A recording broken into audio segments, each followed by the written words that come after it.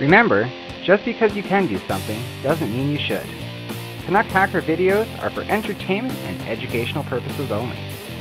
Should you decide to embark on the project seen here, you do so at your own risk. Be smart and safe. Hey YouTube, Canuck Hacker here once again, and today we're going to be talking about taking garden sulphur that you can buy at the hardware store, getting out all the impurities and turning it into just regular plain old sulphur that we can use for other purposes. The primary purpose we're going to be using it for in a later video is how to make black powder.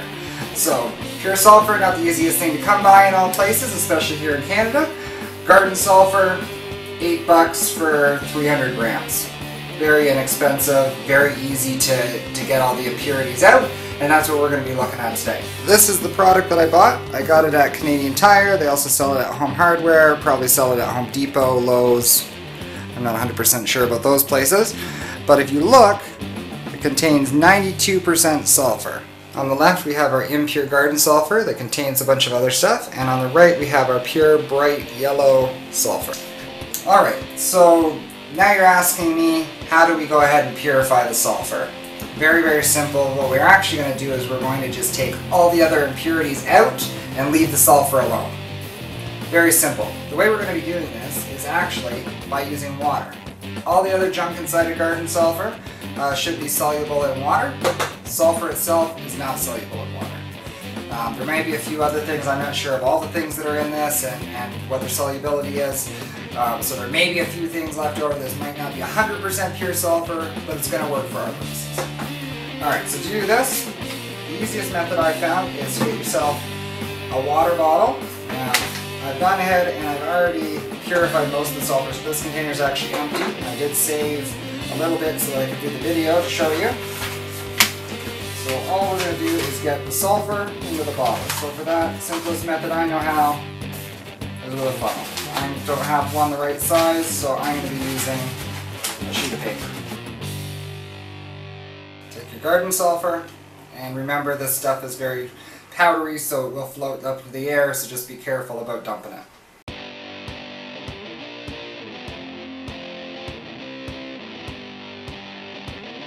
Okay, once we've got all of our sulphur into our bottle here, or at least everything that we didn't spill, we're going to go ahead and just fill the water bottle full of water.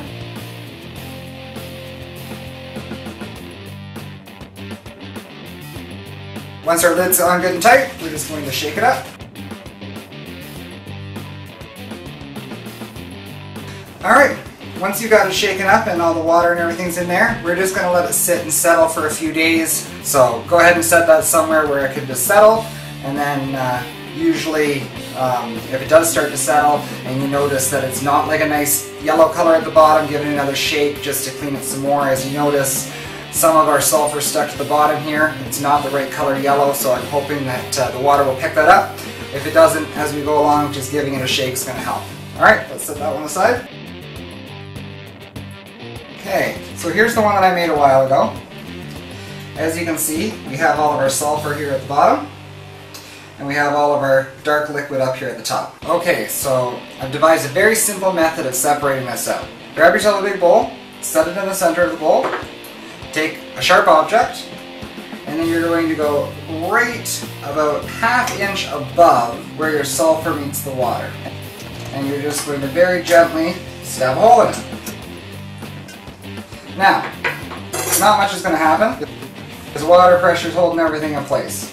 So what you're going to do is you're going to unscrew the top.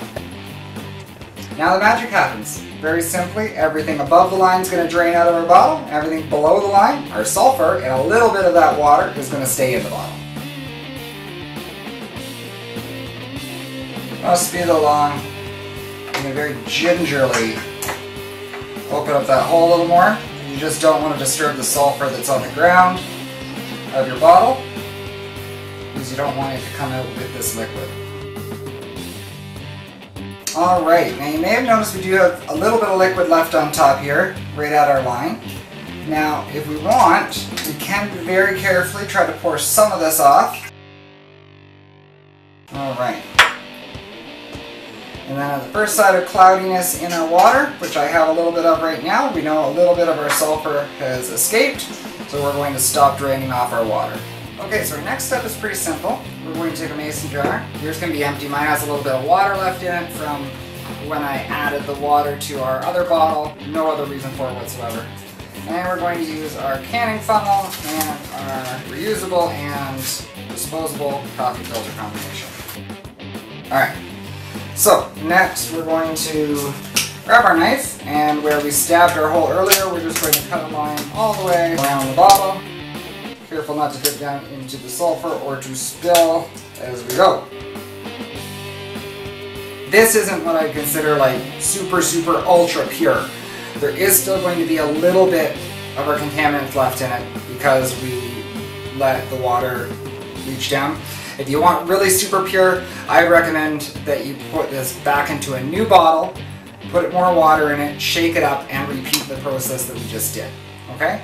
I don't need it super pure. This is going to be just fine for me. So, we've got our sulfur mixed with a little bit of liquid, and we're going to just pour that into our filter. I should point out, the layer on top is really the only part that's contaminated. If you get down into this stuff, you can probably see the color difference. This is already pretty purified. Alright, we don't need to worry about getting everything out. I'm going to tell you why in a minute. The next thing we're going to do is we're just going to give this a little bit of a stir.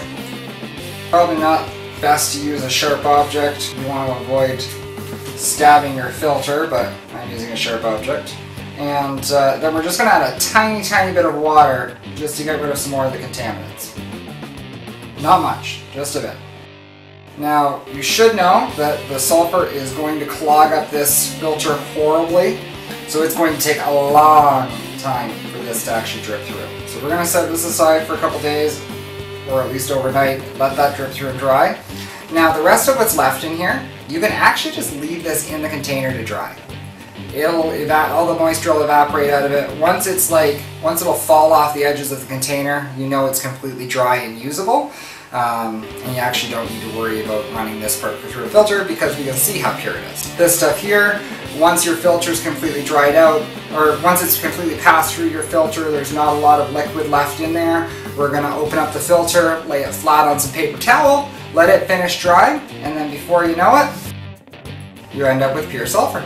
Or at least pretty darn close to pure sulfur. Once you've got that done, take a container that you want to store it in, and store it away for future use.